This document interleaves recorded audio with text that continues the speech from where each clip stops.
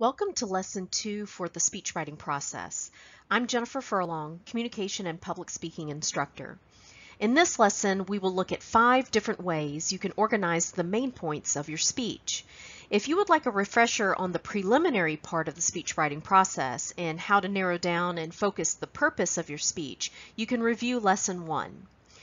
Before we look at the organizational patterns, it's important to note 2 things. 1, your speech should always contain no less than 2 main points and no more than 5 main points.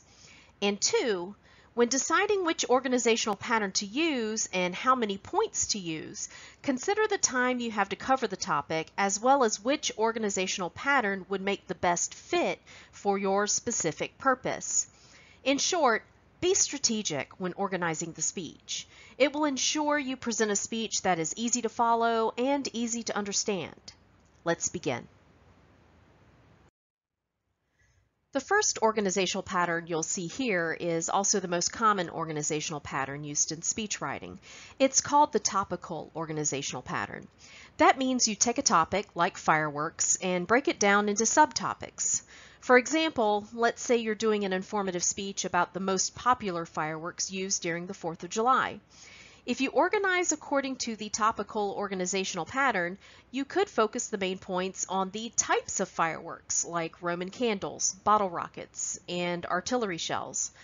Or, as another example, you could focus the main points of the speech on the top-selling brands of fireworks, like Bold City, the Great American Value Pack, and Mob Madness. Again, the point is you're breaking down the main topic into subtopics. Remember, every speech will have at least 2 main points and no more than 5 main points, depending on how much time you have. Notice the specific purpose statement and the central idea statement included on this slide. If you write a clear central idea, it can also help you figure out how to best organize and write focused, easy to follow, and easy to understand main points, as shown here for the body of the speech. The last slide showed you how to organize the main points using the topical organizational pattern.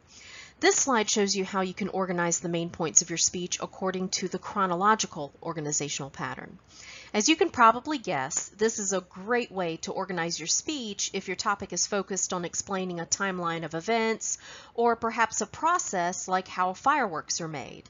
And going with the same topic as the last slide, we can now change the entire focus of the speech just by changing the organizational pattern from topical order to chronological order, as you can see here in this example of main points.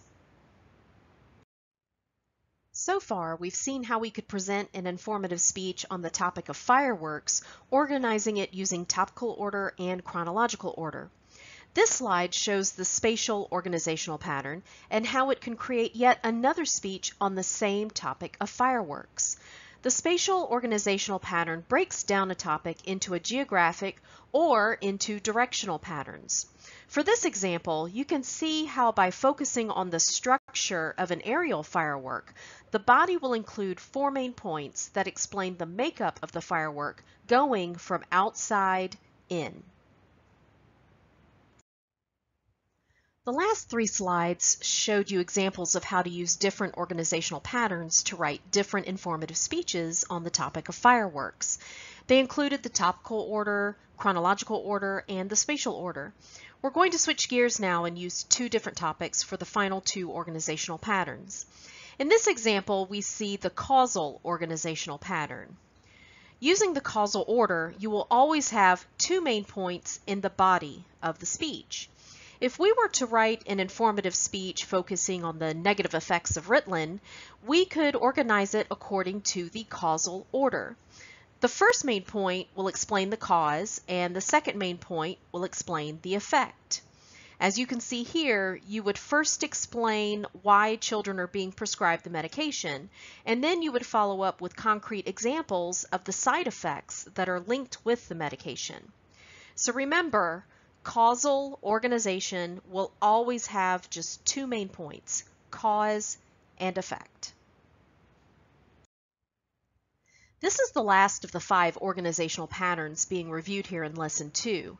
This final organizational pattern is called problem-solution order. Although it is possible to use this organizational pattern for an informative speech, we'll change it up here and look at an example of problem solution and how to use it to organize a persuasive speech. Let's say you want to create an argument in favor of getting rid of the Electoral College.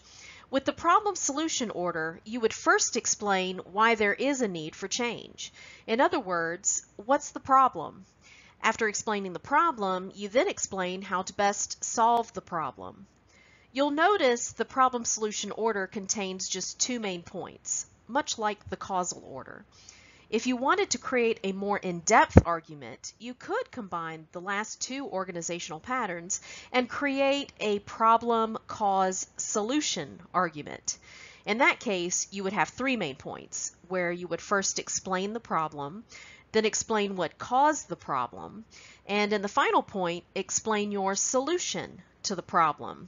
Of course, you need to consider your presentation time that you have to make your argument and decide whether you want to combine the organizational patterns to create your speech. Well, that's it for Lesson 2 of the speech writing process. As always, please feel free to visit my website at www.communication247.com. Or if you have any questions or would like to see a lesson on a specific speech topic, shoot me an email. If you're not a current student of mine, email me at my Gmail address here at speechteach912@gmail.com.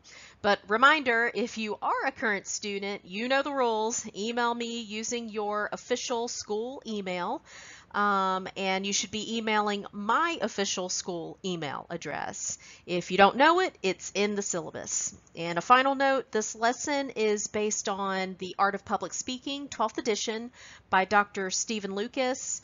You can find this textbook online and at most bookstores. Thank you. Have a great day.